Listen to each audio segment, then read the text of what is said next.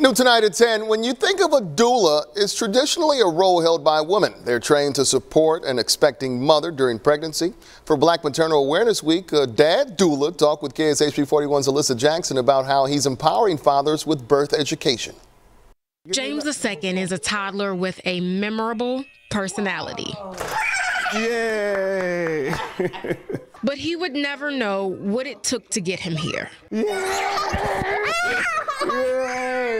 The Hogues became new parents 3 years ago.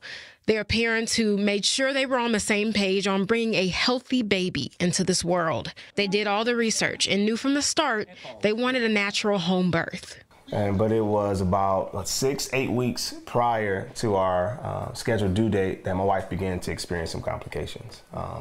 Those complications presented themselves as gestational diabetes, high. They thought it was preeclampsia, so the blood pressure was high. Preeclampsia is a common and serious form of high blood pressure that is 60% more common in Black women compared to white women. It happens more often than not.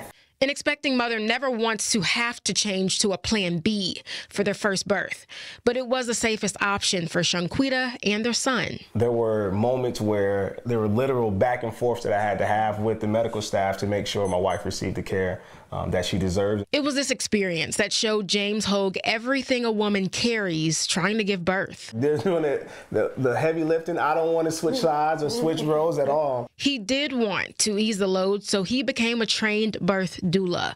And Shanquita Hogue didn't need many words to describe how that made her feel. Safe. Yeah. He isn't doing it just for his household. He has his own nonprofit, Fathers Assisting Mothers, to empower men around Kansas City to do the same. If you are a partner of a Black woman, then you need to definitely be involved to make sure that those needs are being met. Unless you tell them, a child will never know how they got here. But this is the Hogues way of making sure they do. In Kansas City, Alyssa Jackson, KSHP 41 News.